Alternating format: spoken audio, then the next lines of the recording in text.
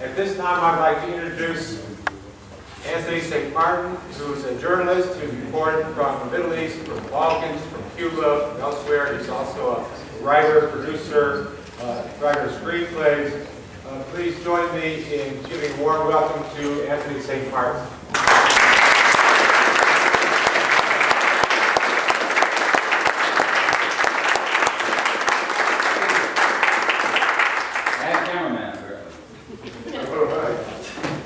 Put these out here. But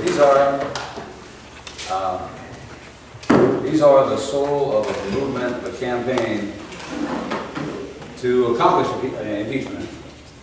As John just said, we just talked about why impeachment has to happen. Everyone's still here. I assume that everyone agrees that we need to oppose this administration and get rid of the president and the vice president. Am I correct in that? Yeah. Okay, so the question is, how do we do it? The first question I would say, however, is why are they still in office? How is that possible? Well, I want to relate to you some of the things that have happened in my 5 trips to Congress for the last 4 months. I went there 3 times in order to prep Congress and let them know that I was going to be coming with thousands of petition signatures and thousands of pledges to strike if they refused our petition. And I went and I ran into Representative John Conyers. And I told him in a sheet of paper I had given to his assistant. And when I ran into him in the hallway, he didn't see that sheet of paper, so he knew what I was about. And he said, "Oh, this is you?" I said, "Yeah, that's me." "This is you?" "Yeah." He says, "Well, you know, the problem with impeachment is that people have to want it." Now, this was in 2007. Okay? I mean, what does it take for this man to know that we out here are against this administration? We've had polls. We've had petitions, we've had demonstrations, we've had phone calls by the millions. He knows we want it. So what's stopping him? Same question. Why is this administration still in office? What has a grip on our Congress that is so tight and so threatening that they would stand up to the will of the American people like they're doing? And why is Pelosi doing what she's doing? Why would John Conyers, who convened a panel of 30 experts back in 2003 to put together an iron-tight case against this president and this administration, and then totally reverse and not enforce it? That's what got me started. When I looked up and saw the charges that these guys were able to put together, targeting a foreign leader for assassination, and we all sat there and watched it on television. We have good intelligence saying that Saddam Hussein is right here, kaboom. That's against the law. That's grounds for impeachment. And we have millions and millions and millions of witnesses around the world who saw it. Why do we need investigations? We don't. Everybody saw it. We need to investigate. And besides, impeachment is, at this point, becomes a matter of public opinion. So again, why aren't they impeaching? Well, I have a theory, and I'll share it with you. I believe that Congress breaks down to 3 spheres of influence. In the inner circle, you have a portion of Congress.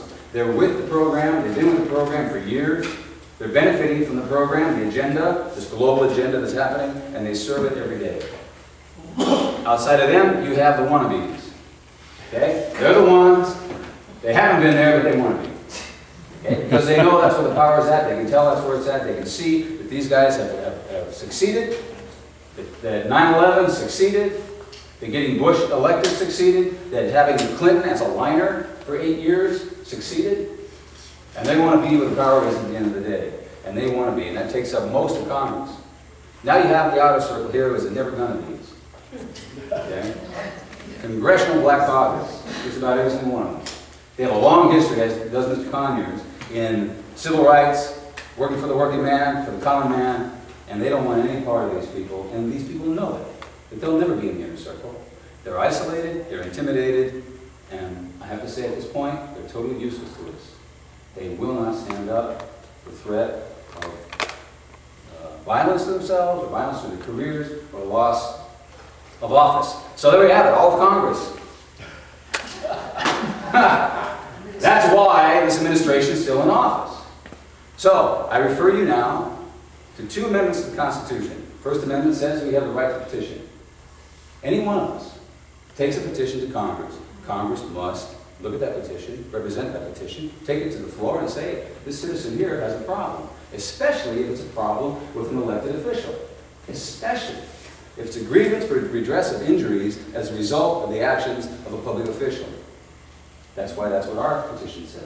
We want redress for the injuries suffered by the American people as a result of the actions by President Bush and Vice President Dick Cheney. In the Constitution, these representatives must represent that petition and refuse to. So, where the hell was it? I'm sorry. Right, this is the second thing. Beg your pardon? The second thing Oh, thank you very much. I appreciate that. See, we can work together. Right? Okay, that's the First Amendment. It gives us the right to do that. Then there's the 10th Amendment, which says that powers are given to the executive, to the federal government. And those powers are not unlimited. Then there are powers that are given to the state. Those are not given to the federal, are given to the states.